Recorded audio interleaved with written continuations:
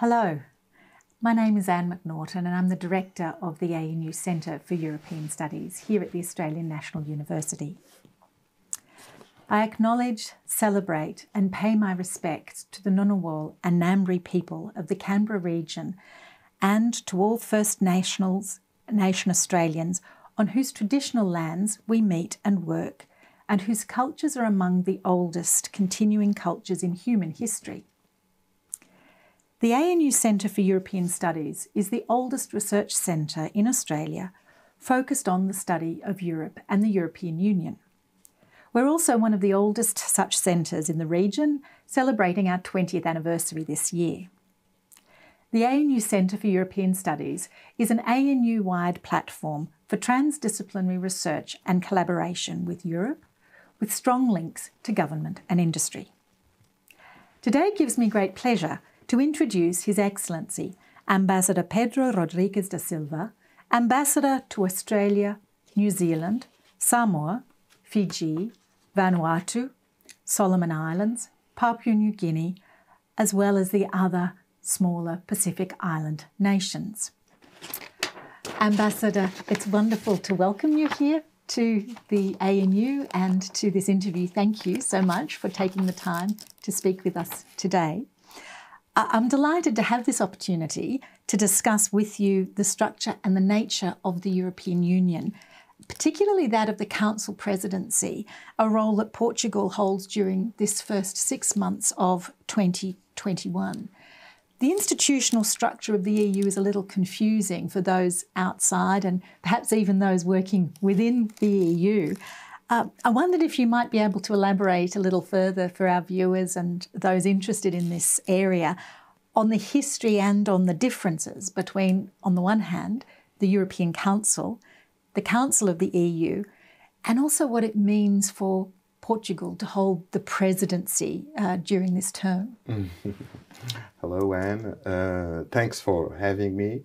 And you are the professor, you are the expert here, but I'm going to try to shed some light on the often perceived as a confused institutional framework of the European Union. The EU is actually a unique organization because it combines, as no other, two characteristics. It is an intergovernmental organization, like the UN or even federal states, like the United States and even Australia, with another very important aspect, which is the supranational nature of the European Union. This can be very well understood when we look upon the European Council. The European Council currently having a permanent president, which is Charles Michel, a former Prime Minister of Belgium.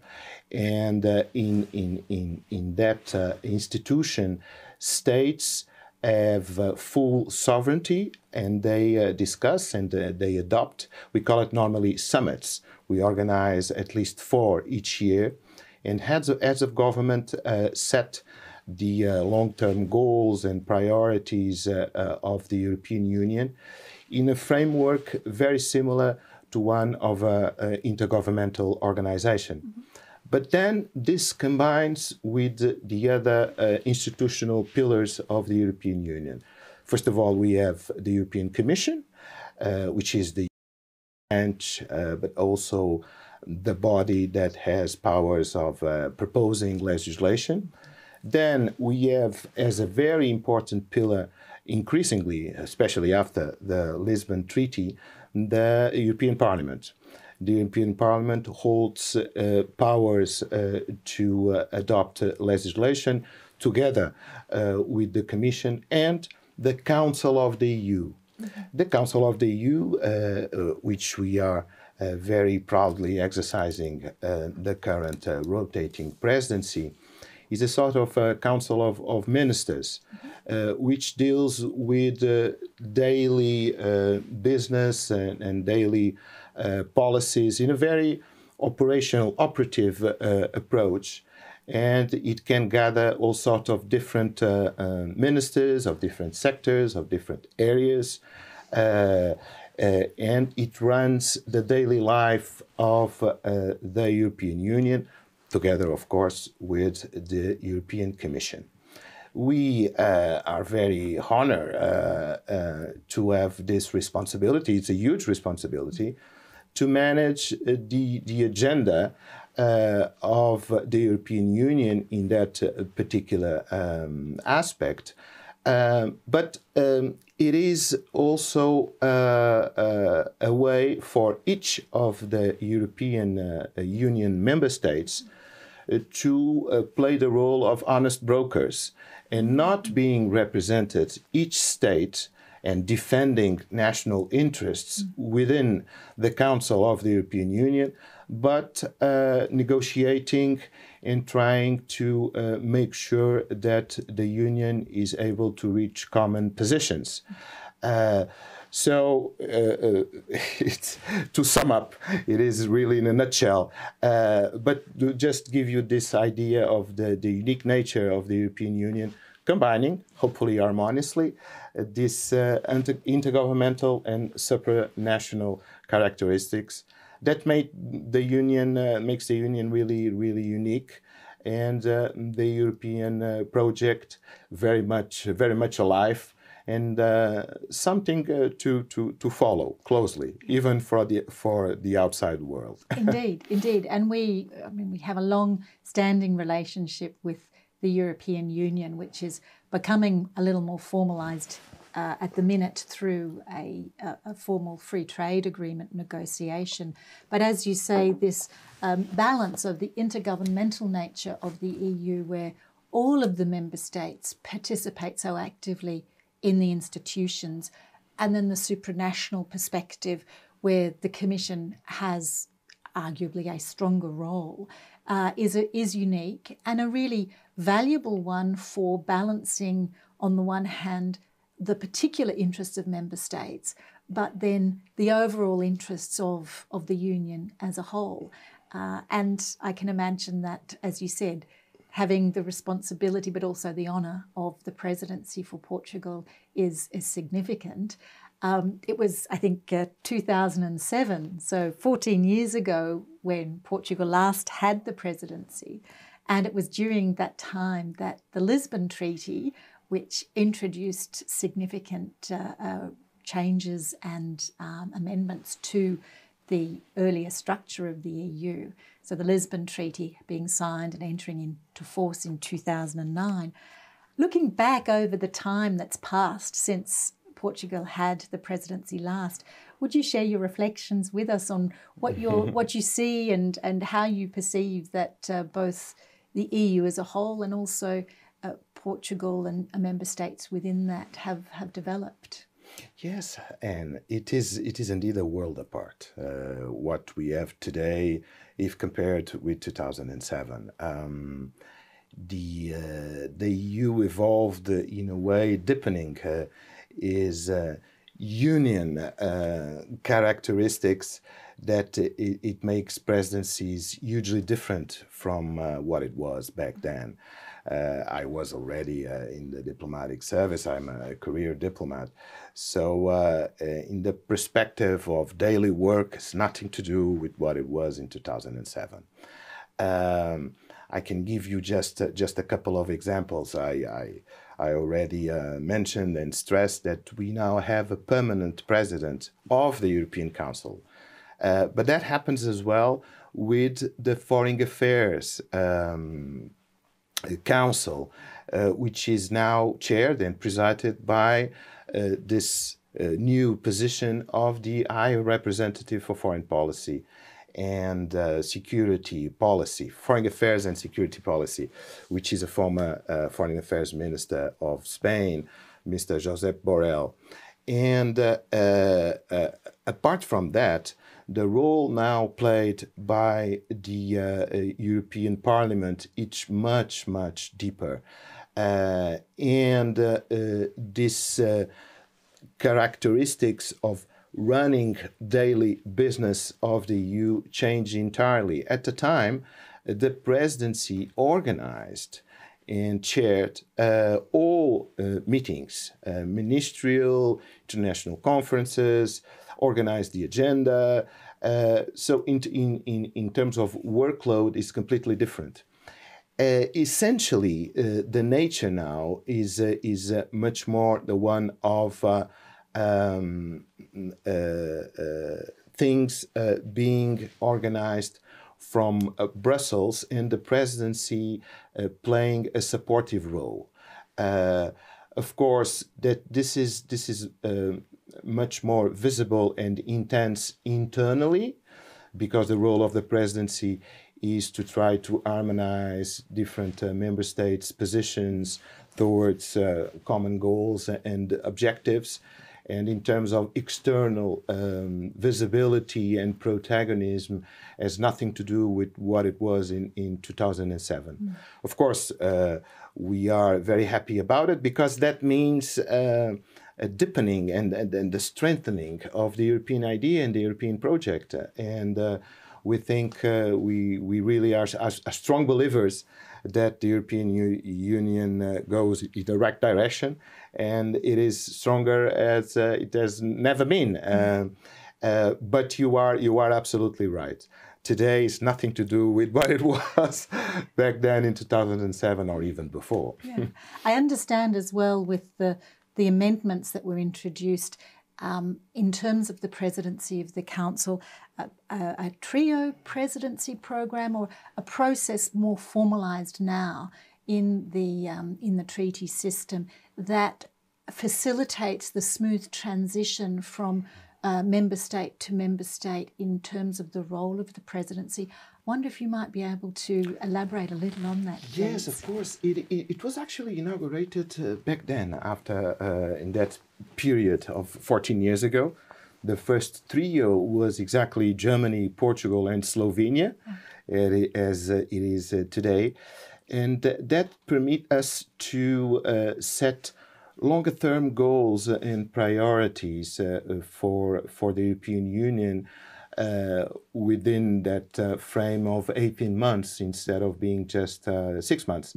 But that said, doesn't mean that each presidency doesn't have its own role, and we have our own priorities for our 6 months. The main direction is to try to deepen the social dimension of the European Union. But you are right. It facilitates operationally daily work to have this 18 months perspective, and this it proved very useful, and it adds value, efficiency to the daily work of the Union. Yeah. Yes. And I can imagine as well, with a membership now of 27 member states, there are quite small states as well as the very large ones, and also the more middle-sized states. This structure must also be very valuable for those smaller member states in terms of the support they can get from the other states as well. Yes, that's correct. Nevertheless, as I said, the workload is not what it was. And things are organized pretty much with Brussels as well, with the structures of headquarters, and there is this sense of belonging, and each member state helps the other. And the idea of the trio as that purpose as well. Yeah, yes. Yeah. It's just moving now to a closer relationship, which is that of Portugal and Australia, because our relation, or the relationship of our two countries, actually predates Portugal's membership of the EU.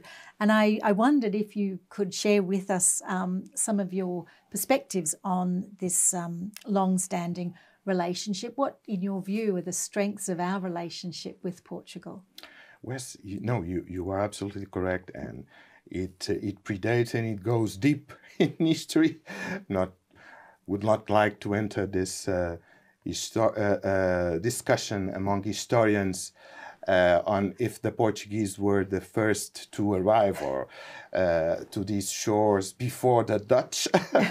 But the thing is, even before the formal establishment of diplomatic relations over 60 years ago, we had already very, very strong links. We have this very, very old defense alliance with the British Empire, and we were allies during the Great War.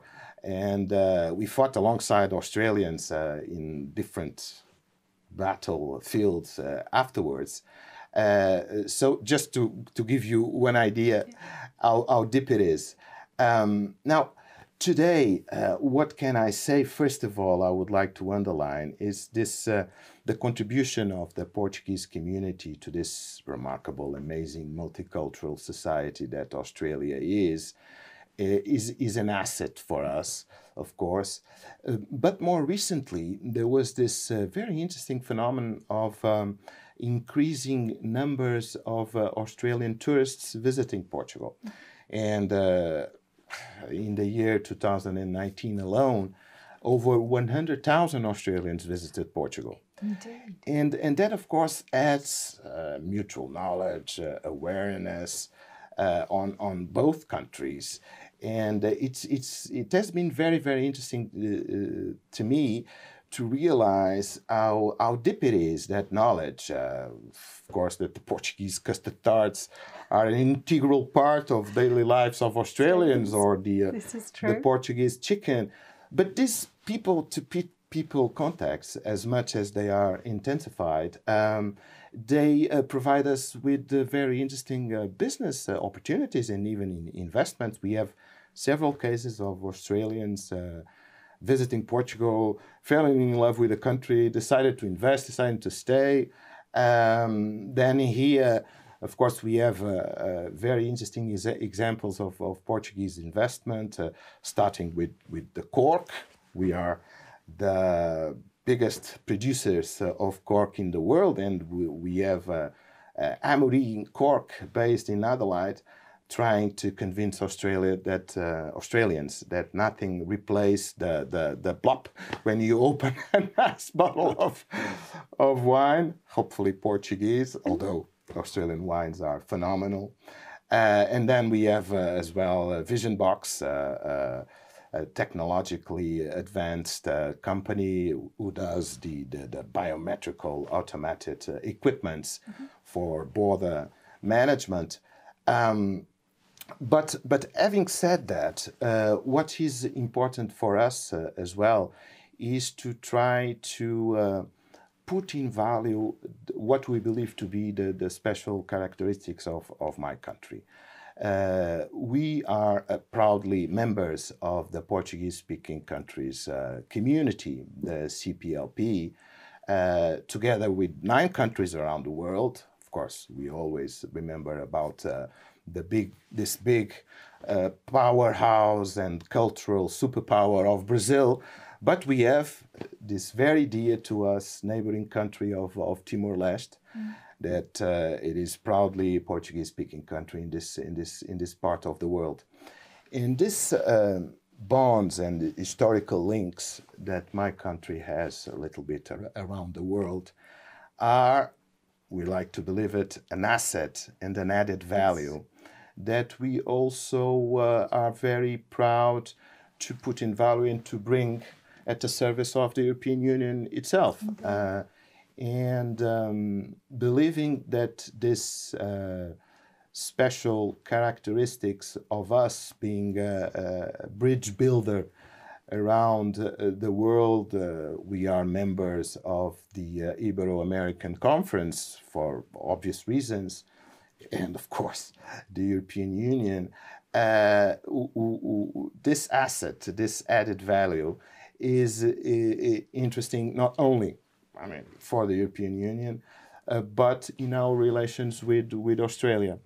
And I already mentioned the obvious case of Timor-Leste, but in Africa there are 6 Portuguese-speaking countries, the main ones being in Southern Africa, Angola, and Mozambique, which give us a very special and particular level of understanding about that continent, and playing that role within the international arena is something that we are very keen about, and that we are continually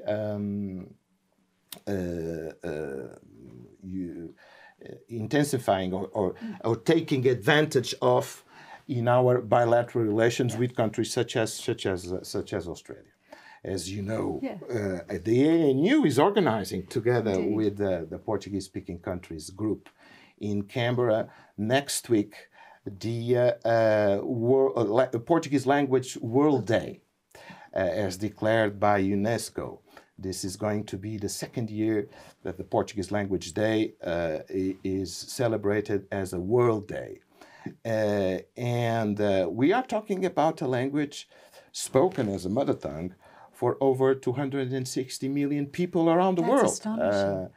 And this global language is an asset that give us certain lessons learned on the way to manage international relations, in a sense that diversity, of course, it's a value that we must preserve, but there are other links uniting very different countries around the world. Absolutely. That deserve to be explored and to put in value, especially in these dire times we're going through with this ever changing and so quickly geopolitical framework. Indeed. That we are witnessing.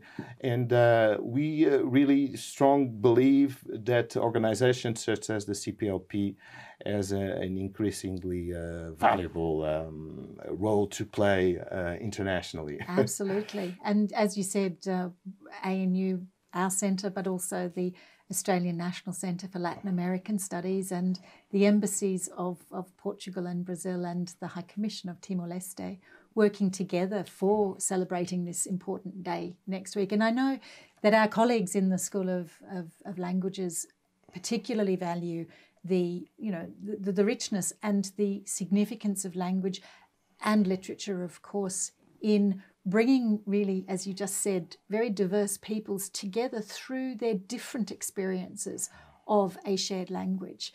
So we're looking forward to that celebration, and our new Portuguese language convener will in fact be beaming in from Canada, where he's still waiting to get the travel permission to join us. But what that I think signifies is that thankfully, because of the technology we have available to us, we're actually able to overcome these geographical challenges.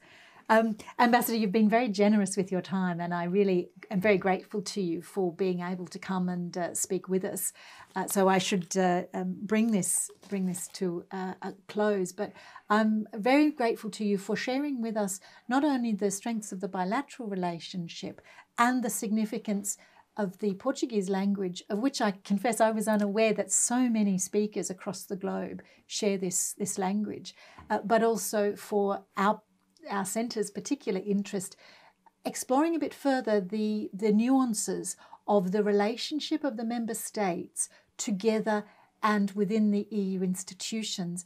It's very clear that the EU, as you said, deepens and proceeds on the basis of dialogue. It's from the outside, we often complain a little that it's very slow when one's dealing with the European Union. But as I always tell my students, this is because there is dialogue. There are efforts always on the go to understand and to share common ground and to have this role of unity in diversity as an exemplar globally. No, and if I may, on the Portuguese Language World Day, we are organizing, and I'm very grateful to the ANU, but it is the role played by the ambassador of Timor-Leste and Chargé d'Affaires of Brazil and my embassy. It's very relevant as well. But the point I would like to touch upon, if I may, is this shared values of upholding human rights, democracy, liberty, freedom of speech, freedom of the press, the freedom and rules-based judiciary that are at the core of the European Union.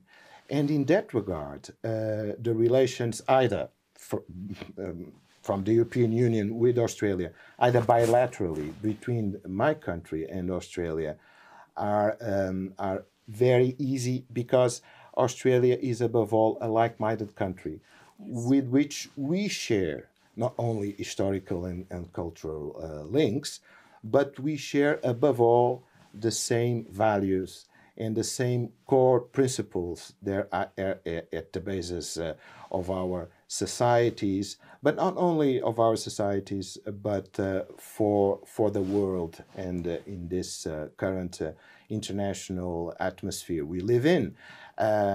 So let me stress this aspect of shared values and common principles of upholding human rights, democracy, liberty. These are at the core of the European project, and these principles are the essence of our bilateral relations with Australia as well. This is true. Ambassador, thank you so much for your time. Thank you for sharing your thoughts today. And we look forward to sharing Portuguese World Day, Language Day next week. Thank you again.